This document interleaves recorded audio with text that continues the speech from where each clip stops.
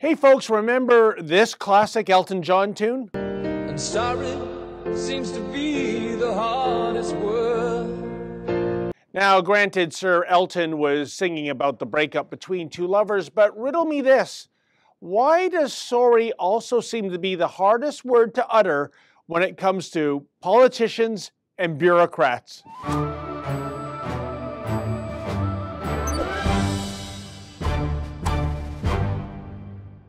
So Ontario's cancelled gas plant scandal was just one of the many billion-dollar boondoggles to occur in the province under the fiscally embarrassing run of the McGuinty Wynne Liberals.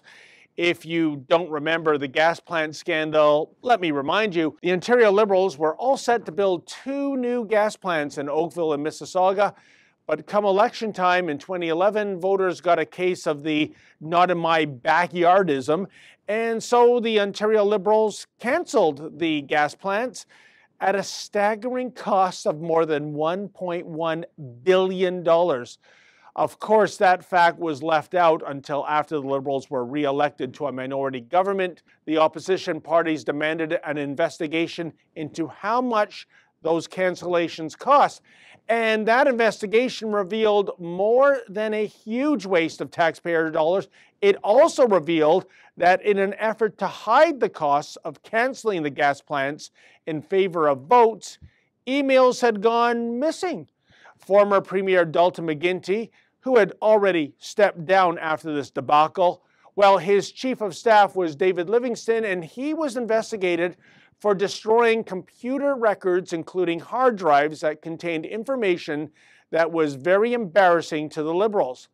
Now, Livingston was recently found guilty of illegal use of a computer system, and in a pre-sentencing statement, Livingston offered a profuse apology. Well, not really. For here's what he said, quote, "I apologize to my friends and family for the anguish I have put them through. I regret the time and money that has been required to investigate and prosecute this case, and I apologize to all my colleagues for the strain of direct or indirect involvement in this trial," end quote. Did you notice something missing in that mea culpa, folks?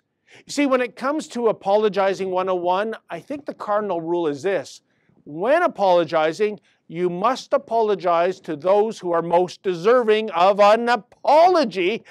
Livingston said sorry to his friends. He said sorry to his colleagues. He said sorry to his family members. You know who he didn't say sorry to?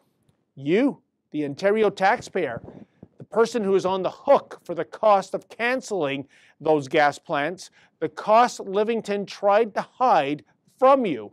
And yet, even now, even with all this exposure and shame and toxic publicity, Livingston still can't be bothered to say sorry to the people who got screwed and who are hurt the most. In fact, he never even said that he was sorry for his actions, period. No, he just feels badly for the anguish he caused his fellow lefty elitists. Now, if anything, Livingston's trial and guilty verdict shows that Livingston still hasn't learned anything.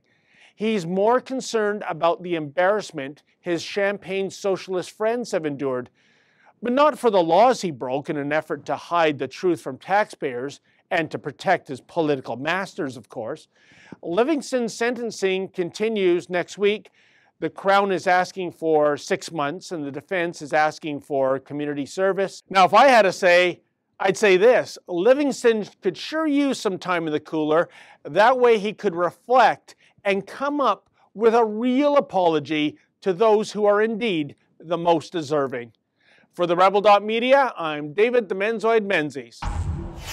Hey folks, have you heard the news? The Rebel has a brand new app. Please download it and take the Rebel wherever you go.